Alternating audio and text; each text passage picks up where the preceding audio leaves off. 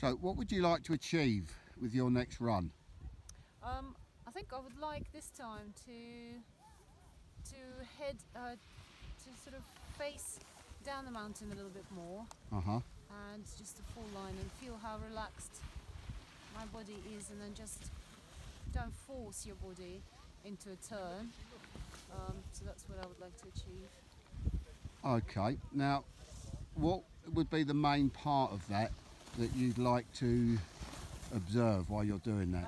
I think for facing down the mountain, especially on difficult turns, still facing down the mountain.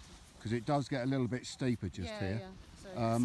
So yeah, what you're going to do is you're going to ski down here then, and you're going to observe your shoulders sort of direction to facing down the mountain. Is that right? Yes, that's correct. And what are you looking to achieve from that? What's your goal? I'll control my speed. Okay. And just to have a control speed and just be relaxed through my skis. Okay. Don't force it. So you're looking for control. Yeah. Of speed. Okay, so just paying attention to your direction your shoulders are facing. Sure. Yeah? Off we go.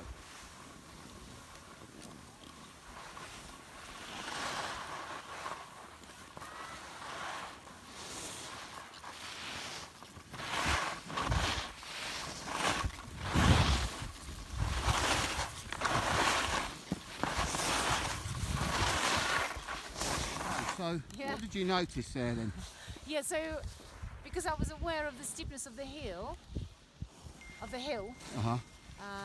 didn't want you to fall over, but actually I could control it really well there, because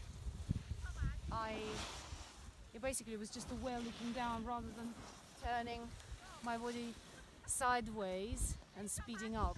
Okay. So I thought that was pretty good. But then, sorry, I just saw someone completely out of control. That could be good for your video. Yeah, so I enjoyed that. And now we're coming to a more tricky part.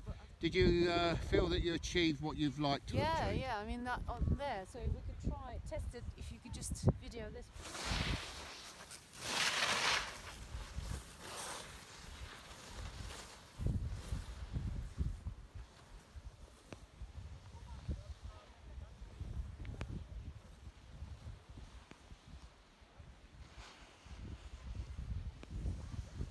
Okay, so what you were looking to achieve was your control of your speed on that slightly steeper slope. So how far did you go to achieving what you wanted? Yes, I think so I've achieved probably maybe 70%. There were two factors that influenced my performance just there. One of them being so when the bumps become slightly steeper, and I had to think quick where I turn, where my next turn is. So that was one of them, and then the amount of people on the slope. So maybe you turn around and look. So that's another interference. Well, that doesn't maybe seem a lot, but it's masses of people, and you have to avoid them. So that was that. But I think I've actually massively realised how much I need to look down, and then as soon as you on the slope like that look slightly to the side and turn your shoulders, you're running into trouble. Okay, well done. Thank you very much. No problem.